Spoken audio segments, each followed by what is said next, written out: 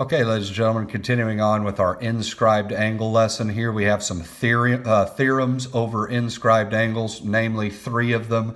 Now, the good news about these 3, and it always is this case, is they are pretty recognizable problems. This one doesn't look like this one. This one doesn't look like this one. They're all a little different, so when we go through these examples, you can kind of see which one to use. You'll see what I'm talking about? Okay, so the first one. And this one's a little difficult to see, so stay with me, all right? 10.6, if 2 inscribed angles of a circle intercept congruent arcs or the same arc, then the angles are congruent, okay? So here, the example we're saying is that the measure of angle MSA is congruent to the measure of angle MRA. So MSA and MRA are the same. Now, those are those 2 angles down at the bottom here, guys. Okay, so I'm going to try to get you to see it. MSA intercepts arc MA. MRA intercepts arc MA. So both of these angles intercept the same arc. Okay, that's what we're talking about. So because they both intercept the same arc, they're automatically going to be congruent. Okay, now that also applies to if you have 2 congruent arcs and angles intercepting those arcs, then they'll be congruent, okay? But that's not the situation here. Here we have 2 inscribed angles intercepting the same arc, so they are congruent, all right? Now, 10.7, we're going to go through all 3, then we'll do examples, we'll be jumping back to them, all right? 10.7, if an inscribed angle intercepts a semicircle, then the angle is automatically a right angle. So again, we've already done an example like this on the front. Now I'm giving you the theorem for it. We see RS is a diameter. Line segment RS is a diameter. It is important to watch out for that, guys, because that means this whole piece, both sides, is going to automatically be 180. So half that intercepted arc, which would be here, our inscribed angle, that's automatically 90 degrees, guys. So if you see a triangle with one of its sides being a diameter and another angle being on the circle itself, that's automatically a right triangle. Now that'll open up trig, that'll open up Pythagorean theorem to solve for different pieces, so heads up for that, okay? So that's important because we have a diameter. Semicircles, half of that would be a right angle. And 180 divided by 2 gives us 90, okay? Now, last one's when we have an inscribed quadrilateral, okay? If a quadrilateral is inscribed in a circle, then its opposite angles are supplementary, okay? So here we could say like A and M, angle A and angle M, they're across the figure from each other, they're supplementary. They add up to 180. R and S, they're across the figure from each other. They add up to 180. Now what this also means, and if you remember back to our lesson over polygons and angle measures in polygons, it's a quadrilateral, so the interior angles are all going to add up to 360. So 1 plus 2 plus 3 plus 4 all add up to 360. So across is 180, across is 180, but remember all 4 add up to 360. You may have to use that as well, okay? All right, so there's the 3 theorems, guys. Let's go ahead and work through 3 examples, and we got our big example at the end, okay? So here on number 10, in quadrilateral WRTZ, find the measure of angle T and the measure of angle Z. So we're looking for the measure of angle T and the measure of angle Z. Now it tells us it's a quadrilateral, so I'm already thinking over here, guys, using the quadrilateral theorem it gave me. Opposite angles are supplementary. Well, there you go. That's what we're going to be using here, guys. So when we look at angle Z, R up top is 100, so Z down bottom is just going to be 80. Again, we're trying to add up to 180, okay? Same thing with W and T, okay? All right, W and T, so 180 minus 45, that's going to give us 135. Does everybody see we got that?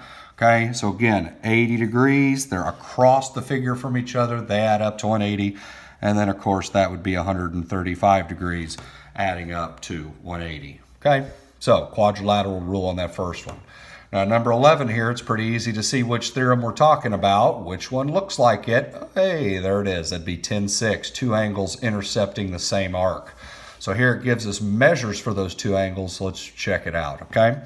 All right, now because we have the measure of angle PSQ and the measure of angle PRQ that both intercept this arc PQ, that means these are automatically congruent, guys. And that's all automatic markings I just made there.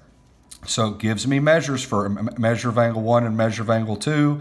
So because they're congruent, I'm going to set them equal. So x equals 2x minus 30, okay? So I'll just go ahead and subtract 2x from both sides. We're going to go negative here, but that's not that big of a deal. So negative x equals negative 30. Divide both sides by negative 1. Get that negative out of there. X equals 30. Again, a bunch of y'all could have probably done that in your head, no doubt, okay? So 30 is our x. Now, that's not our final answer. We got to plug back in.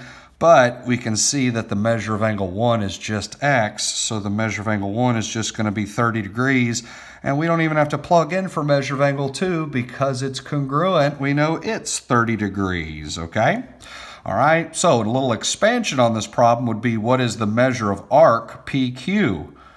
Arc PQ, well, if they're both 30, we double it to get the measure of the intercepted arc, so that would be 60 degrees, okay? Just a little expansion on that problem there, okay? All right, guys, number 12 here, we can look back up top. Well, inscribed quadrilateral, that's what I'm probably going to be using, okay? Again, we did one of these on the previous page, okay? So here we go. We take a look. It says we have the inscribed quadrilateral, so I'm already thinking opposite angles are supplementary. We have L and N, which have measures. They are across the figure from each other. So this is what we're going to add up to 180. So this is going to be 8x plus 10x equals 180. Okay, so 18x equals 180. Divide both sides by 18. All right, we get x equals positive 10 there. X equals positive 10. We take that, we plug it back in. So measure of angle L would be 80 degrees, 8 times 10. Measure of angle N obviously is 100 degrees because they still have to be supplementary because they're across the figure there, okay? All right, last little example here, guys. Now this is a big one here. Do your best to keep up with me. Now, in these types of problems, you definitely don't have to do it in any particular order. You just go with the information that presents itself to you. This is what I call a puzzle type problem. There's no set way to go through it. You don't have to do it in order. You can jump around. Just make sure you fill in all the pertinent information, okay? Now, let's look at this, guys. Let's read the information. It says measure of angle DE is congruent to EC. Okay, that's important. I'm making tick marks. DE and EC are congruent. The measure of arc CF is 60 degrees, okay? And we'll put that over here on the outside of my figure. And DE is perpendicular to EC, and it already has that right angle in there. So find the listed measures. Lots of information in this one, guys. You can definitely come back and go over this one again with me and pause at any point, okay? But I'm going to be moving pretty quick, okay? So let's go ahead and go through this. Now, I'm going to start by trying to do this in order, and if I jump around a little bit, then that's just how it is. Now, the first thing I notice, guys, is what we have here on this far right. I'm just going piece by piece. This is an isosceles right triangle, isn't it? Because this is a right angle because it's perpendicular. We have two congruent sides. So what that means is we're going to have two congruent angles. Again, that little piece right there is an isosceles right triangle, so it automatically means the measure of angle 1 and the measure of angle 2 are going to be the same, so that means they're automatically 45 degrees, right? 90 plus 45 equals 180. So there you go. Again, guys, lots of information. If you need to come back to this, watch it over and over again just to make sure you get all these important pieces because there's a lot of review in this problem as well, okay? So isosceles right triangle, both these angles are 45 degrees, okay? Isosceles right triangle. Now I'm moving on to angle 3.